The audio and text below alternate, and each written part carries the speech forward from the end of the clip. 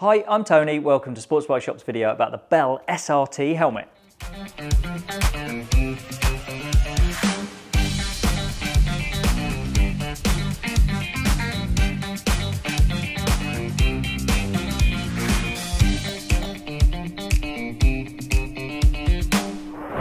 This is Bell's street helmet that offers a fiberglass shell for a price that you'd more normally associate with a plastic shelled helmet.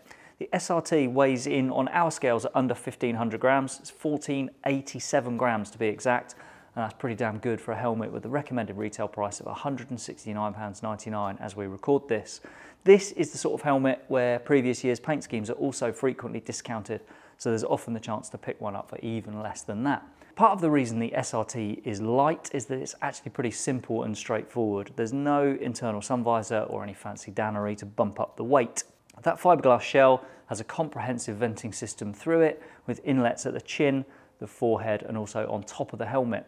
The chin vent operates on a slider with air flowing up through the chin bar and out by the breath guard to make sure that you can get some air on the inside there. There's a similar arrangement here on the forehead where this shutter reveals these two slash cut vents that pull air all the way through to the interior, and then the top vent is a chunky switch that opens up a hole at the front just here to allow air to come right through to the inside again.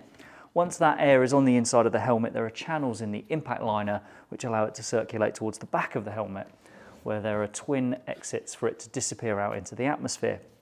The venting on this helmet works well in my experience, and those vents are all really easy to use with chunky sliders at all the locations, and there's nothing fiddly to mess about with. The visor itself has one of the fastest changing mechanisms around.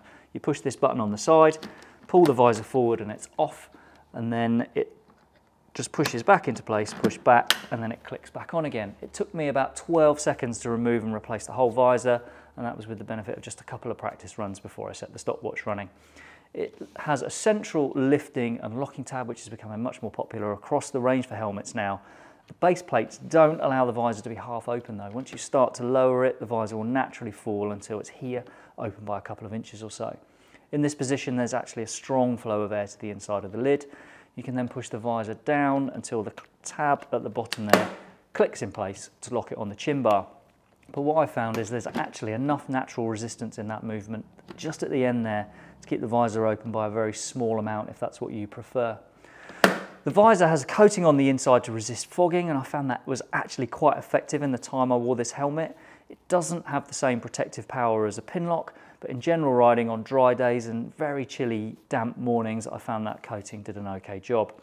As I said earlier, there's no internal sun visor, and because there are no pinlock pins, you can't attach a tinted insert to this visor either. That leaves you with two options on bright sunny days. You can either wear sunglasses or you can swap from a clear visor to a tinted one. Strictly speaking, that's illegal on the road, although we hardly ever hear of anyone now who's stopped while they're using a dark visor sensibly, and by sensibly we mean not using one at night.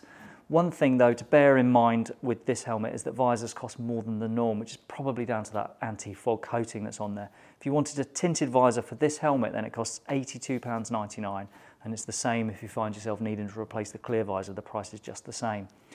So moving to the inside, the lining is simple but it's comfortable, and the internal shape is also slightly different to the sportier Bell helmets that I've been trying for these video reviews. The SRT is listed as having an intermediate oval head shape, but it also suits my round shaped head quite well, and it fits my head better than the Star range of helmets, which are a little bit too narrow for it. There are recesses behind the cheek pads that give room for intercom speakers, and I was able to easily fit a Cardo Pack Talk Bold system into this helmet. Equally, I see no issues fitting a center system either, because the speakers on center have actually got a smaller diameter and they would fit just as easily in those recesses. The cheek padding to this helmet ends just below the temples here, which is deliberate on Bell's part to give spectacle wearers room to get the arms for their glasses just in there. The strap fastener is a micrometric buckle, and that is something that comes up in the customer reviews for this helmet.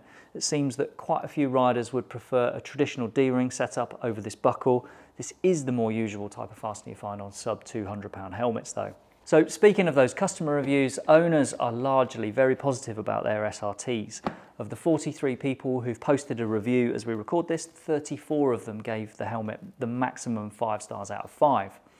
There's quite a bit of praise from customers for the wind noise levels, and I also found this helmet quite quiet, but These things always vary by the bike, the rider and the riding style, so I wouldn't take it as absolutely guaranteed that this helmet will be quiet, and there are some individual customer reviews who say this helmet's noisy, so it's always a bit of a gamble on the noise levels you'll experience when you get out and use it on your own bike. Of the people who gave this helmet less than 5 stars, the most common issues are either that noise that we spoke about or the fact that they would prefer a D-ring fastener for the strap.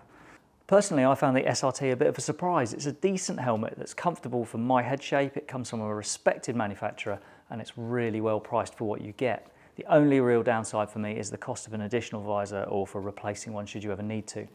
So before I wrap up, let's cover sizing and approvals for this helmet. The SRT comes in sizes extra small to double extra large, and there are 3 shell sizes. The smallest covers lid sizes extra small and small. There's a shell that covers just medium and large size helmets, and then the biggest shell size covers extra large and above. It's approved to ECE 2205 for the road and is also ACU Gold approved, so it can be used on track days and for racing. It's not yet tested under the UK government's SHARP scheme, so I can't tell you how well it has performed in their impact tests.